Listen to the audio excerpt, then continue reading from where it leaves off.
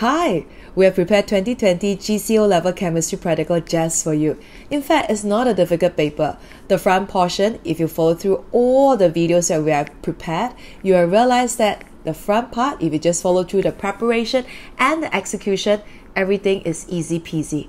Well, the last part, the 3 marks question regarding a particular solution, needs you to know a little bit about concentration. And that is an interesting part. So I can't wait to show you guys how to do it. So sit back, watch, and learn.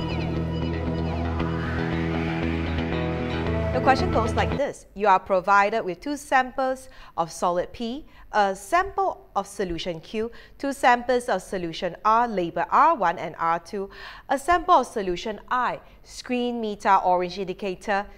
Q is a salt. Now, when they say that Q is a salt, I will highlight it and then tell myself that it is a cation and an anion. And for those of you that have been following through all my practicals videos, you will know that I will call them the Mr. and the Mrs. And they go on to say that solution R1 and R2 have different concentration. The next one, they say carry out the following test, and you should test and identify any gases evolved. Carefully record your observation. Well, this statement is a very common statement that we see in all kinds of practicals. Now, you go on to say the volumes given below are approximate and should be estimated rather than measured unless instructed otherwise. Let's move on. They say question A, they say add about 5 cm depth of lime water into a clean test tube.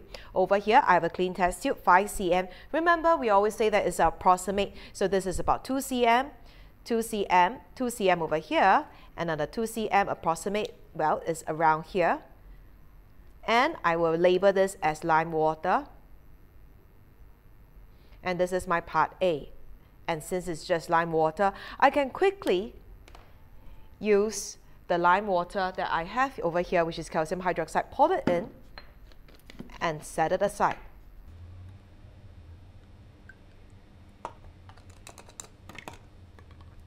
They go on to say remove the stopper from one of the boiling tube containing P, which is this one over here.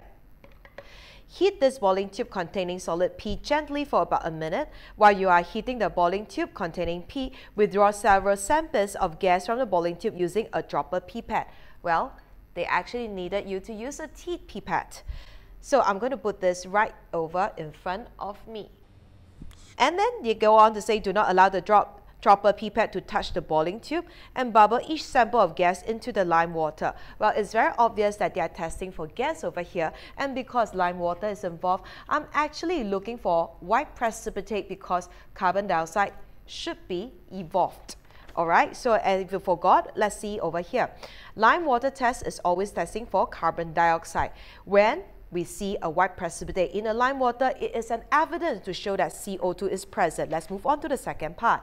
Part B, it says over here, add about 1 cm depth of solution Q into the other boiling tube containing P. Well, I have this over here, which is my P, another solid P, 1 cm depth of solution Q. So prepare 1 cm. This is about 2 cm. 1 cm is just a tiny little bit over here. So this is solution Q, and this is my part B. So I quickly add a little bit of Q over here to make sure that I've prepped about 1 cm already.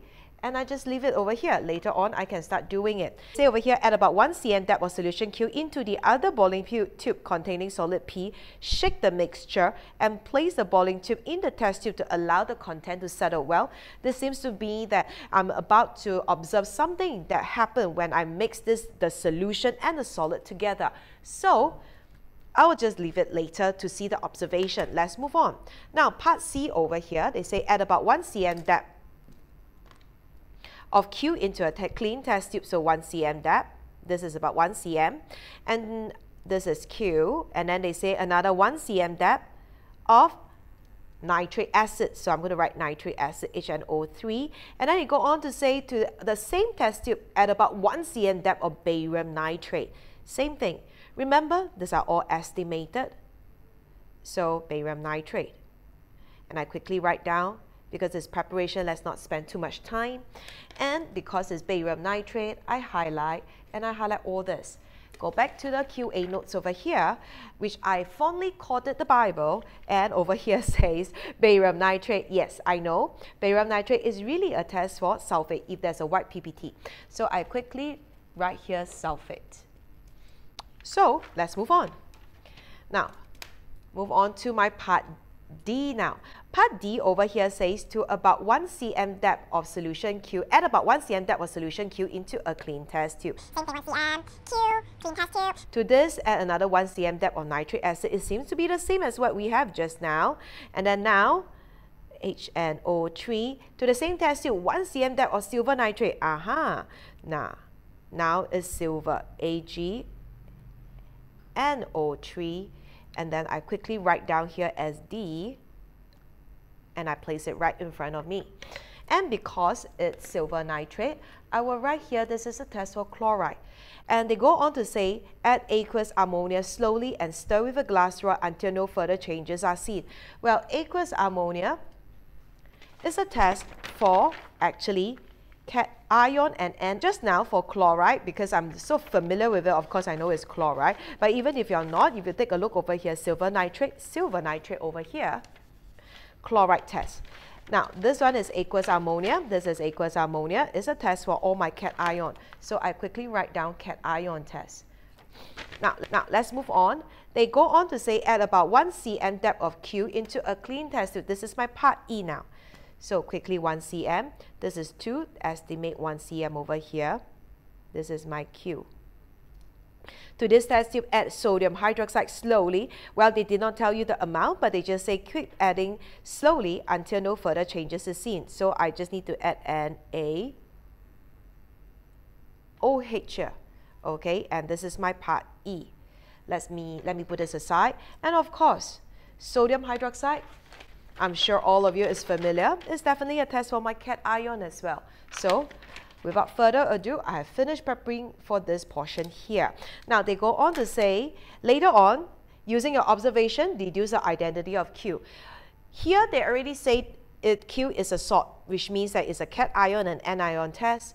And this portion here, if you take note, is all about Q. So answer over here. It will be very easy, okay, when we do it. So let's move to the next page.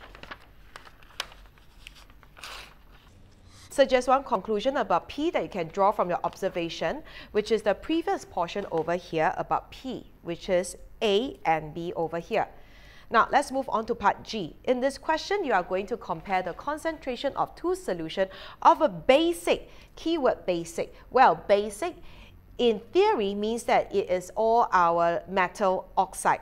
And since they are in solution form, they should be our metal hydroxide. Now using a measuring cylinder, transfer 2 cm cube of solution R1 into the test tube labeled R1. R1 over here. I have over here my measuring cylinder. Same thing, measuring cylinder. They say 2 cm is about here. I also mark, and I mark here as R1. They go on to say using a different measuring cylinder. So it's important that I label it so that I won't get confused later. So using a different measuring cylinder, transfer 2 cm cube and make sure that I write down R2 here. They go on to say add about 6 drops of I, which is a screen meter orange indicator, to both test tubes. They put a big cross here and said, yeah, I don't have to do anything at all. Let's move on. Using a dropper pipette, add nitrate acid drop by drop with shaking until the indicator changes from green to purple. That's what I'm going to see over there later.